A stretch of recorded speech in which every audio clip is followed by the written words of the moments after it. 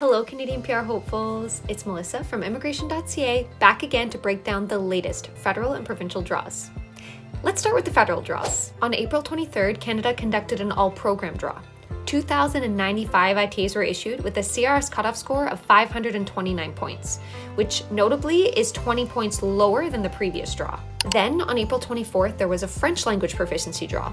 1,400 ITAs were issued with a CRS cutoff score of 410 points, 22 points higher than the previous draw. Now onto the provincial draws. On April 23rd, Ontario issued 209 invitations to skilled trades occupations. Candidates needed a score of 53 or above on the Ontario Expression of Interest system and a job offer in one of the specified occupations.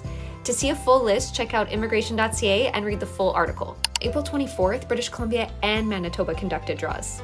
British Columbia issued 87 invitations targeting tech, construction, childcare, healthcare, and veterinary care occupations, and Manitoba issued 327 invitations across 3 streams.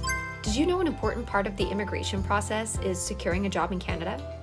Not only does a job offer contribute to increasing your CRS score, but it can significantly ease your transition into life in Canada. That is why our immigration packages include career coaches to help you effectively navigate the Canadian job market even before you arrive. Ready to start your immigration process? Go to Immigration.ca to fill out our free evaluation form. And don't forget to follow to stay up to date on the latest immigration news.